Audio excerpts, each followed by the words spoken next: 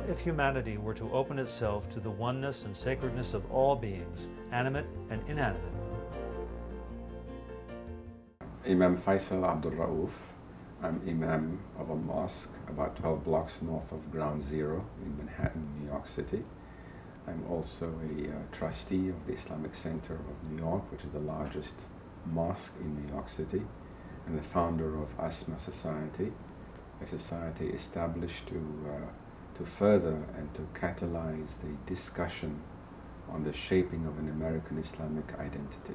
I was born in Kuwait of Egyptian parents, grew up in England, in Malaysia, before its independence, and since 1965 in the United States of America.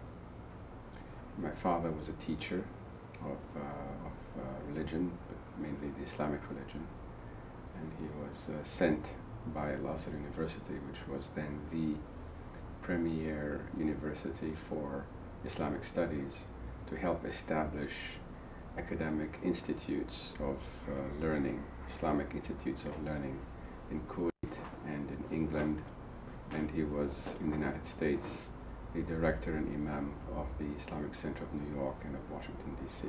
My name is Kyriacos Markides. I was born East Greek Orthodox and raised as a Greek Orthodox.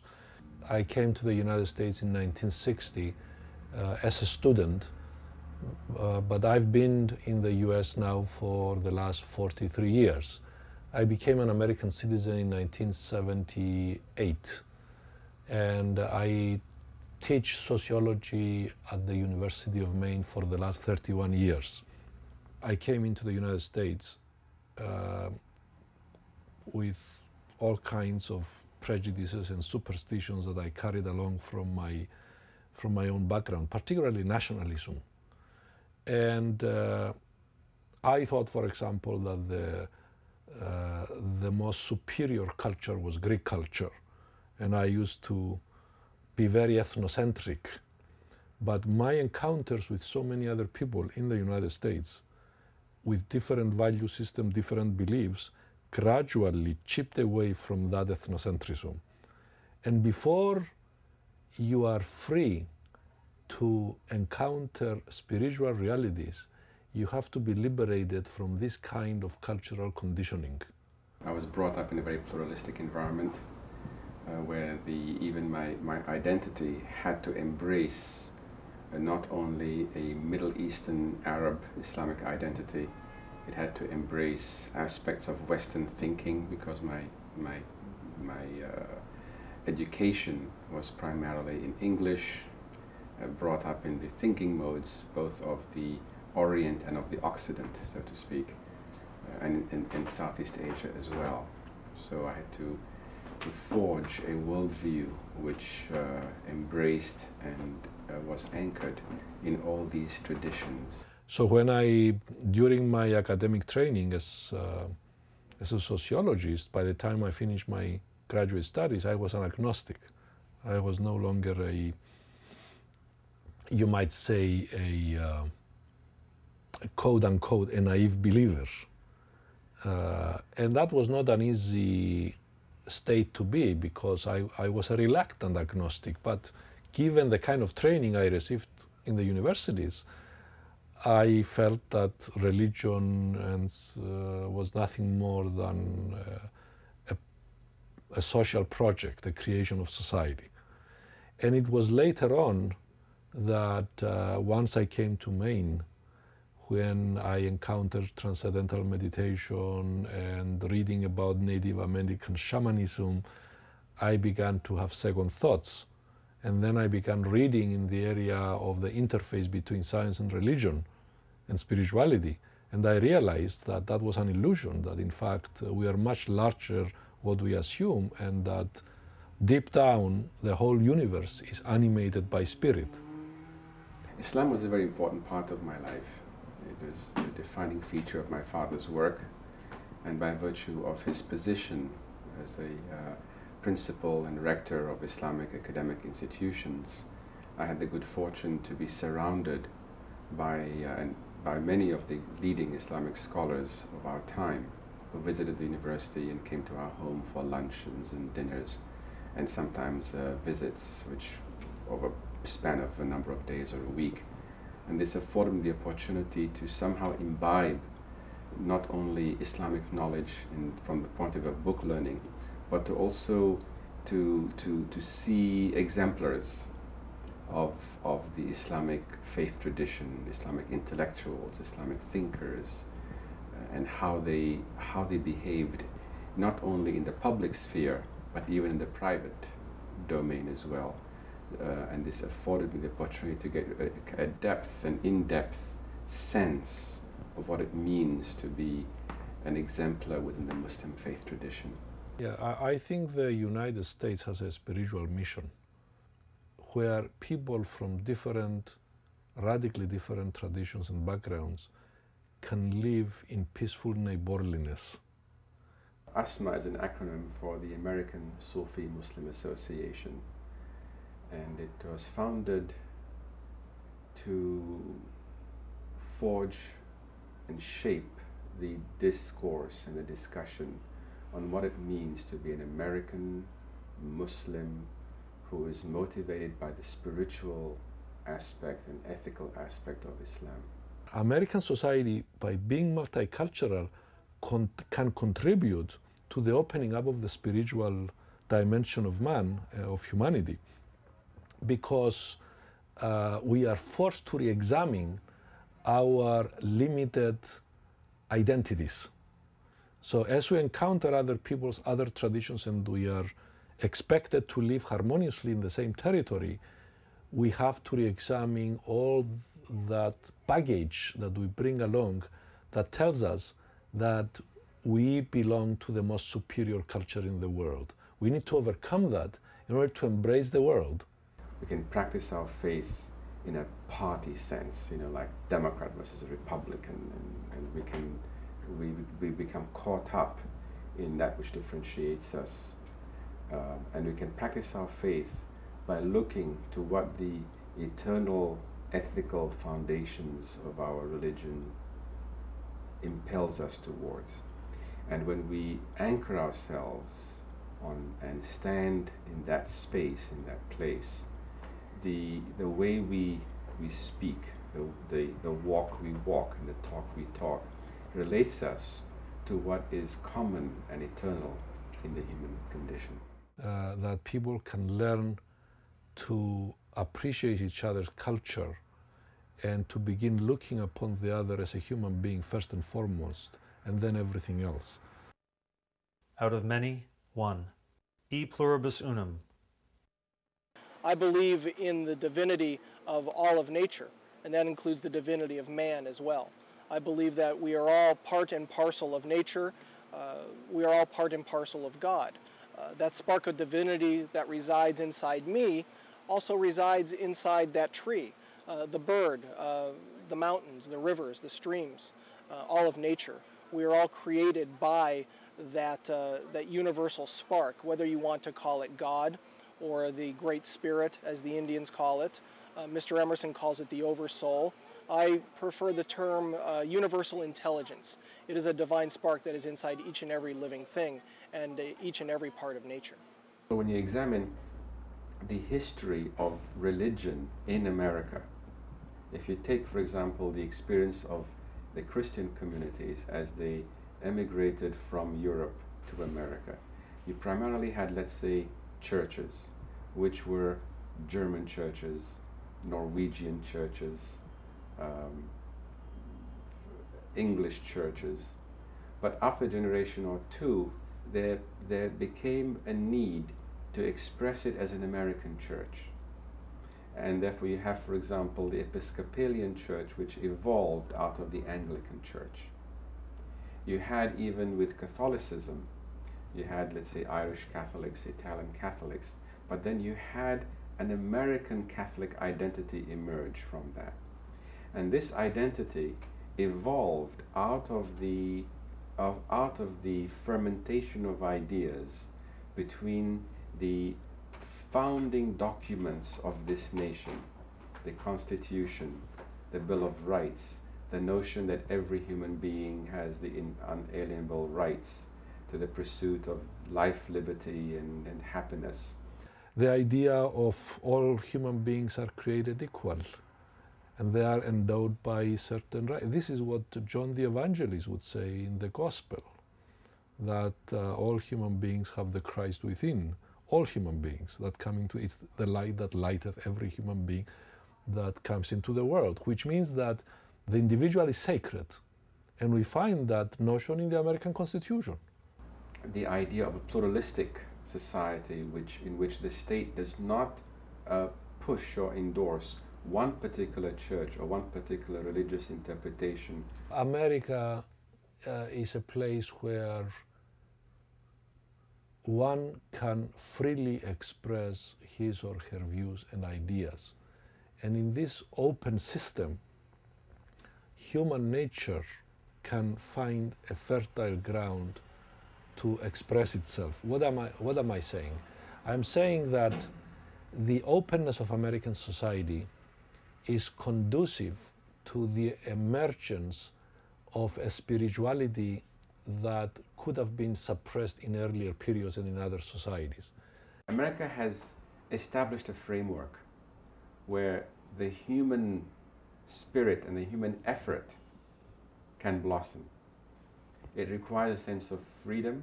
It requires the sense of the honoring of the rights of every human being, so that a human being's individuality can emerge. That the sense of you can be who you are as long as you honor the rights of the others. It is the development and articulation of what we call a social contract, which means those written and unwritten rules of behavior that govern how we live as a society, how we respect the other and yet at the same time be respected. So you might say that my academic training helped me overcome that to a great extent, my early cultural conditioning, but at the same time it didn't offer me anything beyond that. That's why I got interested in mystics, healers, because they are speaking about a reality that was over and beyond the culturally constructed reality. I think that in terms of spirit, if you want to call it either spirit or genius or conscience or what have you, there is that something that is inside each and every one of us that goes beyond our five senses. That spirit is transcendental, if you wish, that is beyond our sight and our sound, our taste, our hearing.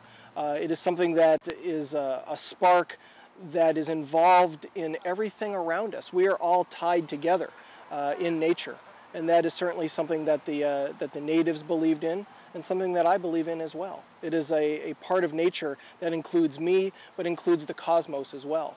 And everything within me and without me is all tied together by that universal spirit. This may be only one universe, and a universe that is accessible with the five senses. But what if there are other universes over and beyond the three-dimensional universe? Then our sciences do not have access to these universes.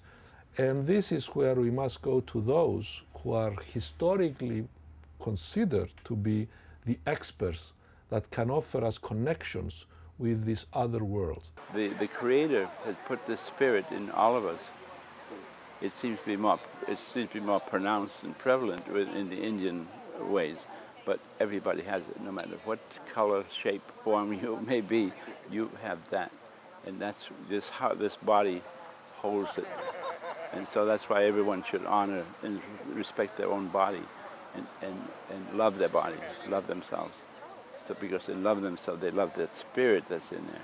With that spirit has so much knowledge, but you have to be so pure and clean that knowledge can come through out of you and into your brain, and you can project it and pass it on to other people. Similarities between the Pythagoreans of classical Greece, the Greek mystical tradition, the Christian mystical tradition, and the mystical tradition of Native Americans. Why? Because we share the same human nature. And deep down in every human being, there is spirit. And anybody who taps into that reaches the same kind of conclusions. What is it that enables an individual to know that he or she is doing right? Thoreau in Walden has a fascinating, very complicated passage about, and he begins the paragraph where he discusses this, he begins it with a pun. He said that an individual can be beside himself in a sane sense, playing on this, you know, she's beside herself, she's crazy. He's playing on that notion. But he basically says that you can either be, and then he descends to metaphor. He says you can either be, or maybe I should say ascends to metaphor. He says because that's in many cases the only way that you can tell the truth is by telling a story or using these artistic devices. But he uses the metaphor of a stream. You can either be driftwood, a piece of driftwood on the stream, or Indra in the sky looking down on it. Now, what Thoreau is suggesting in this paragraph is that you can be both. In fact, you are both, Indra in the sky and the driftwood in the stream. And if you look at the implications of the metaphor, Indra in the sky is kind of unchanging, obviously divine, has a higher perspective, and is able somehow to get a perspective on what's going on down there. What's down there is in flux. It's a stream, it's driftwood, it's refuse, it's less consequential. And Thoreau is saying that the individual can embody both of these perspectives, and I look at these fundamentally as perspectives. A perspective where you have chaotic change, flux, not too important, fairly insignificant, and at the same time embodied in the same individual. This is, you might say, the body.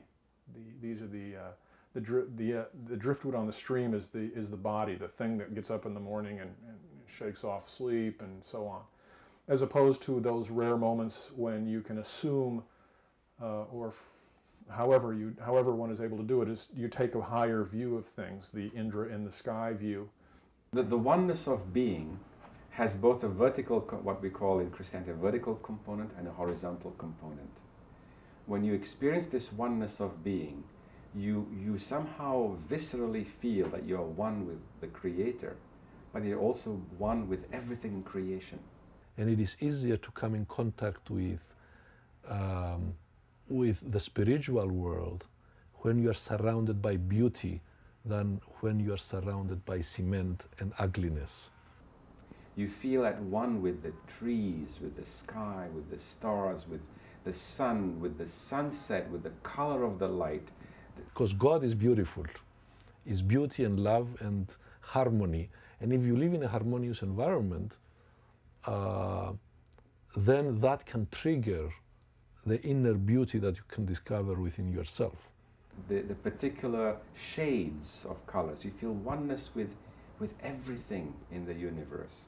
If people lose contact with the beauty of the land, it is much more difficult to come with the beauty that is inside us. So precisely halfway between his arrival at Walden Pond and his departure from Walden Pond, 2 years, 2 months, and 2 days later, Thoreau visits the Maine woods and climbs Mount Katahdin. About Thoreau, well, this area that we are living here inspired David Thoreau in the direction of spirituality. And this is what happened to me when I came here, when I first encountered transcendental meditation. It happened to be in Maine, and it happened to be in a department that is very supportive of the work that I am doing with healers and mystics and so on. So maybe it's in the air of the land and in the environment. And it's interesting to see what he has to say. He actually has quite a long passage about it. But what I'd like to do is just read what I regard as the most critical component of this long passage. Among Thoreau scholars, it's fairly well known as the contact passage, and you'll see why in a moment. Here's, again, he's at what he believes is the top of Mount Katahdin, and he's explaining later to his readers what the significance of that was. I stand in awe of my body. This matter to which I am bound has become so strange to me. I fear not spirits, ghosts, of which I am one. That my body might, but I fear bodies. I tremble to meet them. What is this Titan that has possession of me? Talk of mysteries, think of our life in nature, daily to be shown matter, to come in contact with it. Rock, trees, wind on our cheeks, the solid earth, the actual world, the common sense. Contact, contact. Who are we? Where are we? If one just feels and listens to what is happening around you, you become one with the mountain in a sense that you're part of a living entity. So there's like a heartbeat. There's a heartbeat. There's a connection there, a real connection on the spiritual sense. And for me, it touches my soul because of the beauty that I see around me. What Katahdin portrays, you can hear it in the voice of the wind crying across Knife's Edge, blowing up above the mountain. You can hear it in the crashing of the thunder as it comes down and hits the land. You can see it in the clouds, the way the clouds come over Katahdin and engulfs it. People have climbed that mountain for many, many, many, many years, and they go back. And if you stop and listen to the sounds that the mountain is and what the vibration of the mountain, what it's giving off, you feel that. And I don't know, maybe I just have a much more connectedness to that land, to the mountain in that sense. But the rocks speak, the trees speak, everything speaks. It has spirit, it's alive. But you have to sense it and be able to feel that, become one with the mountain, one with nature, more or less. But nature is all around us, so the mountain speaks for itself. And it draws people there. It draws people that comes there who are non-Indians, and they don't know the reason why they are drawn there. But they are drawn there because of the spirit of the mountain. Katahdin lives, it breathes, and it can tell you stories. One of the more, I think it's fairly famous, this whole notion that Thoreau had that heaven is under your feet as well as over your heads, I think is a really critical insight, and it's a wonderful way to put it. Because through this kind of spiritual understanding, we'll come to terms with the earth, and this is what Native Americans can teach to modern Americans, that if we want to survive in the long run, we have to reestablish a loving relationship to the earth. Traditionally, of course, heaven has been somewhere else. And what Thoreau, I think, was very, very interested in grounding heaven in this reality, that heaven is available and accessible to people now. A lot of people live in two realities. One reality is the reality of their everyday world, and the other reality is a more inner reality that they are afraid to articulate because our culture has shut its doors to inner realities. And we need to open them up and incorporate this understanding not only among ordinary people, but within the academic environment. One of the more important things I think that Thoreau has to offer us nowadays is this insight into the miraculousness of this reality that we can, from one perspective, it's just commonplace, but from another perspective, it's not commonplace at all. It's what Carlos Castaneda called a separate reality, a reality that is imbued with everything that all of the human traditions have called sacred, as opposed to the more mundane, not necessarily profane, but mundane reality, the one that, the workaday world, the world of getting and spending.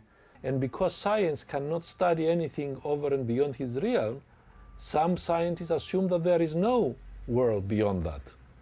And therefore, if you come up with this conclusion, then automatically we arrive at nihilism.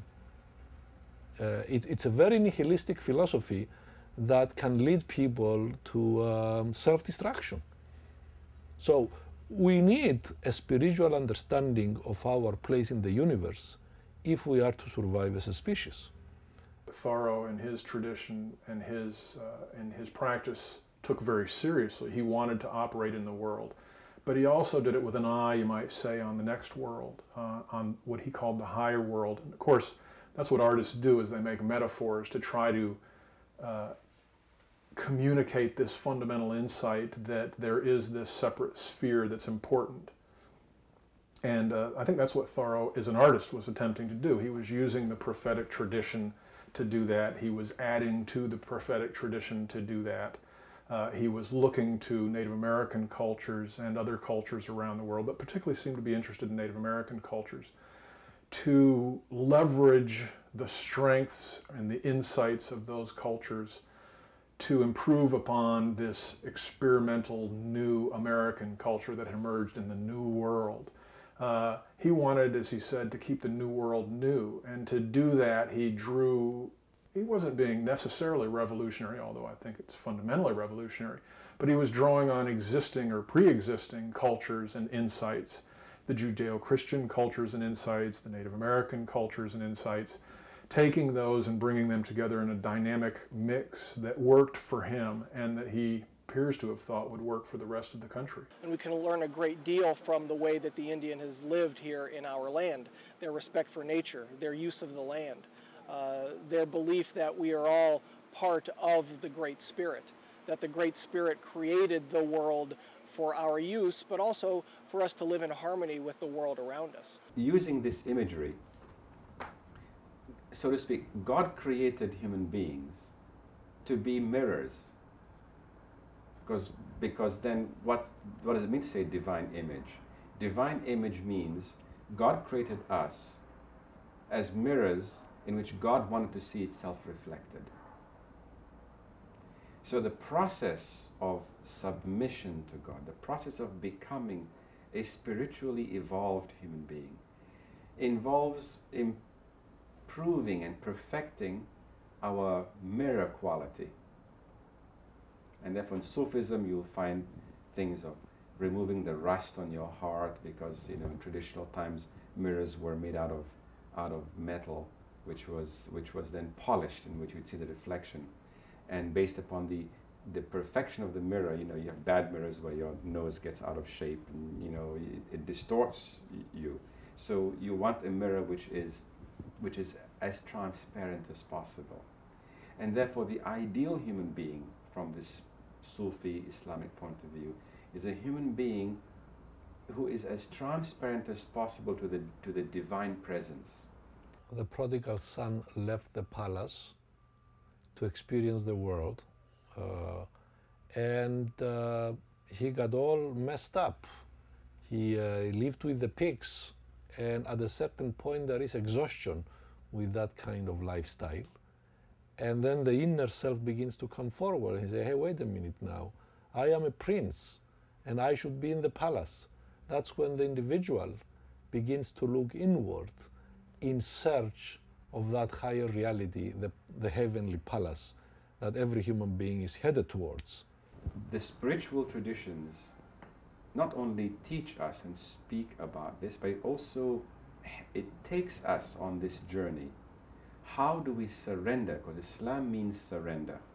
How do we surrender ourselves experientially so that we know, not just know in our minds, but know experientially that we are a piece of God, a piece of the divine spirit. And that we have made a mistake to assume that we reach God through our intellects. We have to reach God through the cleansing of our hearts. And I think Henry David Thoreau understood that there is an inner reality that we need to contact. And in the process of doing that, we'll become more perfect. Martin Luther King Jr. and Gandhi and prophets are somehow able to achieve that view. And what that view does is it gives a perspective on the driftwood in the stream. It gives a perspective on the life of getting and spending, the life of the body, the life of flux. Idea that inspired Martin Luther King to start the civil rights movement, because he was calling Americans to live up to the ideals of the Constitution. And part of the role of America is to help other nations express these principles within the cultural modalities of their own societies. So all these struggles that we've had in the United States, the civil rights movement, the the rights of minorities, all of these things were a necessary struggle for the development of this kind of consciousness. And we are responsible in many ways to teach to the rest of the world this kind of neighborliness. Therefore, when we violate those norms, whether it is in our foreign policy or whether we violate them in our domestic affairs, we violated the soul of America. American people are more concerned with their pocketbooks than they are about justice in this world. For instance, most of the people in Concord wear clothing made out of cotton. Well, where does that cotton come from? It comes from Negro bondage and from slavery, of course. Yet the people of Concord do not concern themselves about where it comes from. They're more concerned about manufacturing. They're more concerned about agriculture. They're more concerned with the latest fashions and the latest styles than they are about the fact that there are 3 million people in bondage, even as we speak. They are concerned about having the biggest houses or the nicest yards or the latest music box or what have you. They read about the war in Mexico in the daily papers. They read about slavery in the daily papers, yet as soon as breakfast is over and they are done drinking their coffee, they forget about everything that they have just read and they go on about their daily business as if nothing has ever happened. That which is polarized in favor of the divine imperative, which is towards compassion, love, and harmony, and the other dimension, which is towards dissonance and breakage and separation. Peter M. Sorokin, the founder of the Harvard Sociology Department, he predicted in the 30s that we are moving into an age of spirituality and faith because materialist civilization has exhausted itself. And the pendulum is swinging in the direction of a spiritual renaissance. And then it urges us to commit ourselves to the path of being the bridge, of being the if you will, soldiers for peace, struggling and waging and fighting the battles in people's hearts and minds to inform them as to what the righteous way of living is, the right way of living is, and that there is enough space on this world and in this universe for everybody to live prosperously. So all of these trials and tribulations is part of this process. And we in the United States have experienced the illusion of prosperity as the way to happiness. And we realize that's not the way to happiness. America created a sense of prosperity because prosperity at the end of the day doesn't come from land or from oil or from anything else. It comes from the unleashed freedom of the human creative mind. That the 21st century either will become spiritual or it will not be. And I think the United States is in the forefront of this spiritual revolution if we are going to have a 21st century. But we have to understand, we have to become spiritual, not religiously fundamentalists that pushes us in the direction of separating ourselves from the rest of the world. You know, we need the spirituality that enhances our compassion and a spirituality that embraces the world.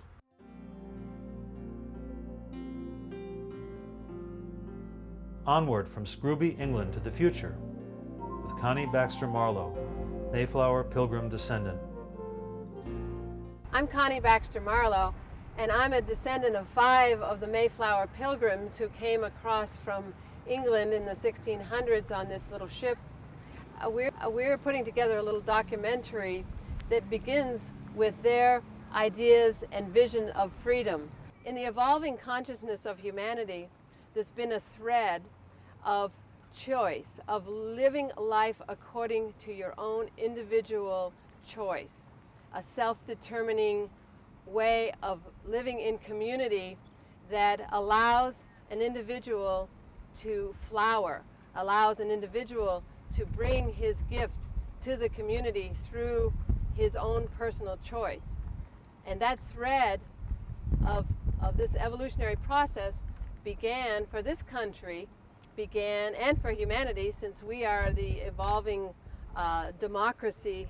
This thread started in Scrooby, England in the early 1600s. The Mayflower Pilgrims in England weren't known as the Mayflower Pilgrims. They were known originally as Puritans. They wanted to purify the Church of England. People realized that there was no way they were going to purify the Church of England, that they would have to separate from the Church of England.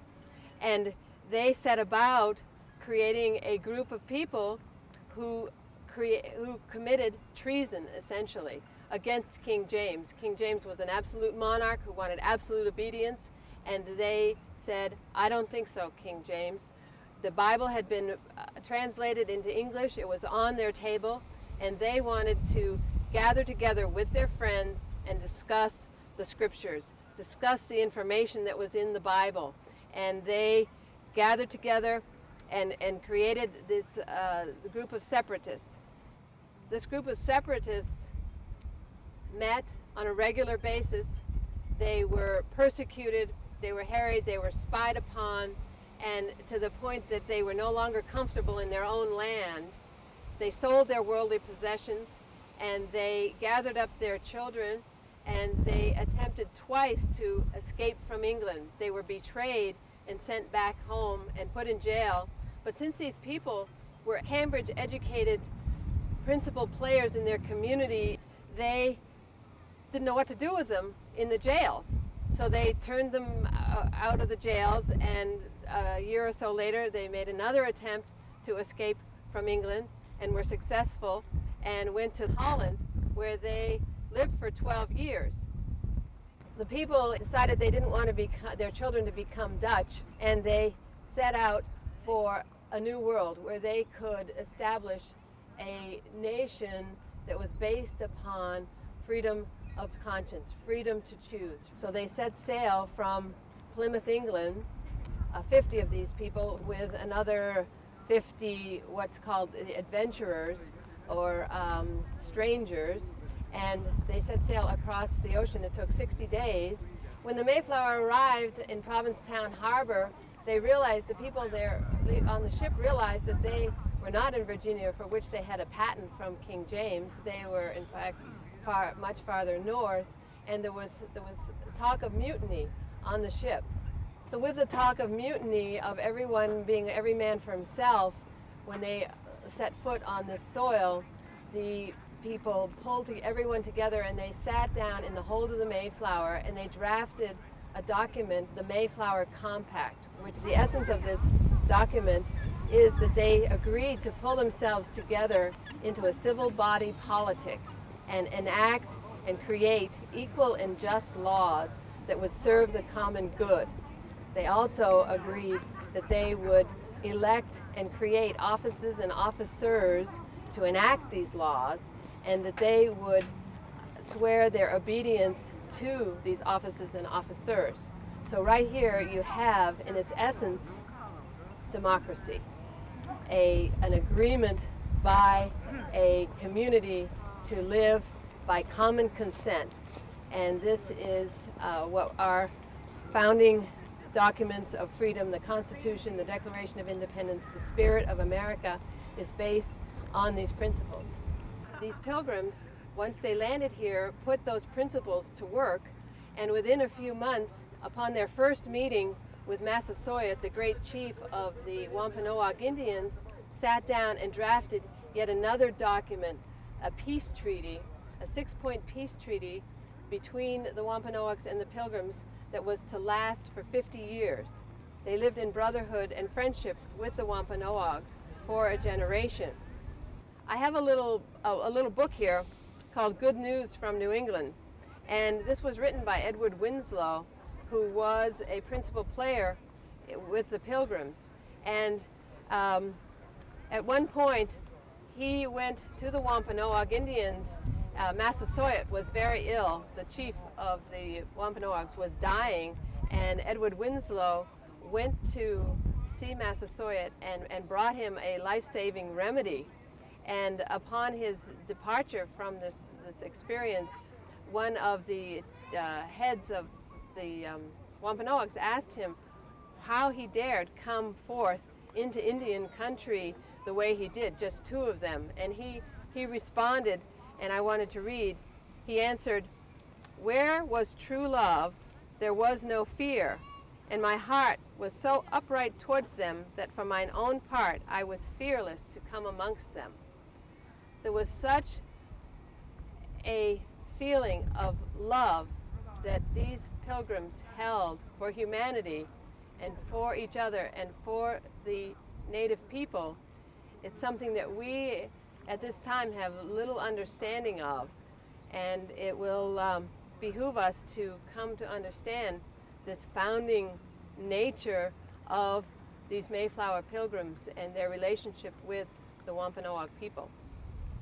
The principles that drove these people ultimately became the founding principles of our country. Benjamin Franklin's first assignment was to go to Albany, New York, and create a treaty with the Iroquois nations. He discovered that the Iroquois had, in fact, a system of government that had been in place for 500 years that was based on democratic principles.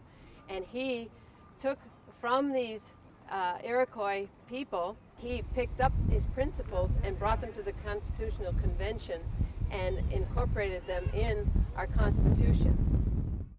It was the coming together of the high ideals of the Mayflower Pilgrims and the Founding Fathers with the principles of democracy found in the Iroquois Confederacy that created our great Constitution. What are we going to do with these principles?